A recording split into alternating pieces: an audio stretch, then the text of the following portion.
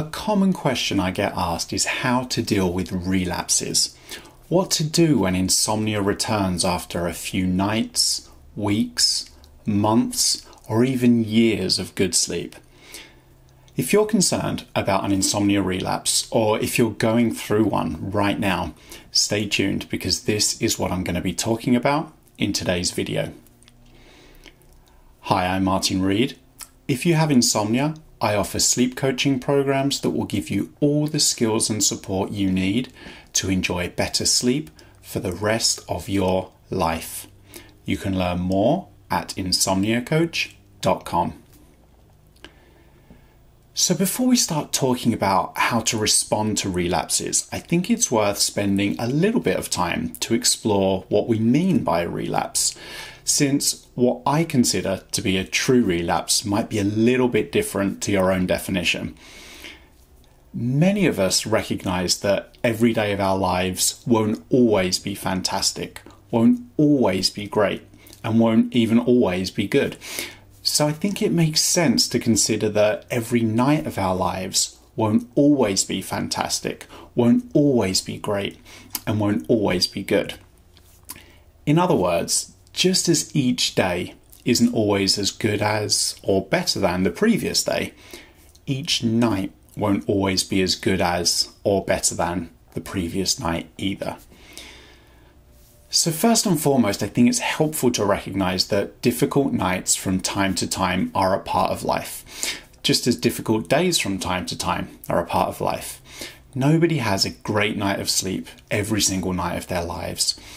A few difficult nights does not mean we're experiencing an insomnia relapse. It just means we're experiencing a few difficult nights, which are a normal part of life and a normal part of the human experience. Sometimes there's an obvious cause of sleep disruption. For example, we might receive some news that leaves us worried or excited. We might be going through a big life change. We might be traveling. We might be experiencing some work stress. The list goes on and on. There are probably as many triggers for sleep disruption as there are people in the world. If there's an obvious cause of sleep disruption and it's something you can address, then great. It's worth addressing that problem. But what if there's no obvious cause, or the cause is something you can't really address? Well, here's the thing. Difficult nights themselves aren't really the problem.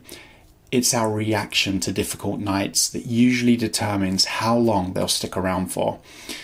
When we don't react much to difficult nights, we give sleep the opportunity to get right back on track all by itself. Now, by reaction, I'm talking more about our behaviors rather than our thought processes. I would never suggest anyone attempts to fight or avoid sleep-related thoughts that might generate worry or anxiety, because it's when we try to control our thoughts or respond to them in a way that leads us to no longer do things that are important to us or to live our life in a way that's not aligned with our values that we often get caught up in them. Thoughts are just thoughts. So they require no reaction beyond recognizing them as thoughts. Nothing more, nothing less. In other words, it's okay to feel worried and it's okay to feel anxious. That just means you're having thoughts, and that means you're a human being. So with that out of the way, let's delve into the behavioral side of the equation when it comes to reacting to the return of difficult nights. Let's say you're outside and on a walk. You trip over. You get up. What do you do next? Do you look around for the cause of the trip? Do you start to worry if you can't find an uneven paving slab or a misplaced rock to blame for your fall? Do you start to worry that you'll probably fall over again if you continue walking? Do you spend the rest of the day worrying that you'll never be able to walk again because you might trip? Do you buy new shoes in a bid to reduce the risk of tripping over in the future? Do you go online and research tripping and falling over and the best ways to recover or avoid tripping or falling over? Do you cancel plans with friends because those plans might involve walking or increase the risk of falling over? Do you only allow yourself to walk indoors where you have full control over the environment? My guess is you don't really do any of these things. You trip, You maybe feel a bit hurt or a bit embarrassed, and then you get on with your day. You get on with your life and recognize that you might trip again at some point in the future, but that's part of life and worth the risk in return for a life lived according to your values. And yet, if we have a history of insomnia, one difficult night or a few difficult nights might be all that's needed to bring back all our sleep-related worries, fears, and unhelpful behaviors. So with this in mind, I believe the best response to an insomnia relapse is not to respond at all, at least in the short term. Continue going about your day as normal. Avoid the temptation to go to bed earlier or stay in bed later or to nap during the day. Continue to do things that bring joy and enrichment to your life, and refuse to allow concern about sleep to control your life or your decisions. In other words, avoid the temptation to modify your life or your routine in response to some temporary sleep disruption.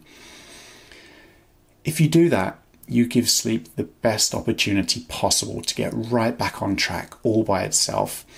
And it will almost always do just that if you can just avoid that completely understandable temptation to get involved in the process, to put effort into sleep, to try to control sleep, or to put pressure on yourself to sleep.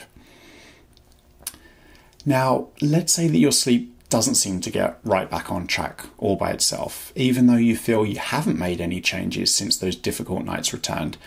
Maybe you found yourself struggling with sleep for a few weeks. In this case, I'd suggest re-implementing any techniques you found helpful in the past. If you're a regular viewer of this channel, you know that I'm a big believer in cognitive and behavioral techniques such as sleep restriction and stimulus control. If you've implemented techniques like these in the past and found them helpful, then you can simply implement them again. Just as they proved to be helpful in the past, they'll almost certainly prove to be helpful again.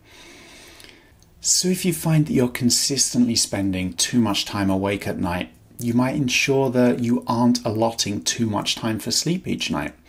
If you find that you're tossing and turning all night and finding it really unpleasant to be in bed, you might just get out of bed whenever being in bed doesn't feel good, and do something to help make that nighttime wakefulness a bit more pleasant until conditions for sleep feel a bit better.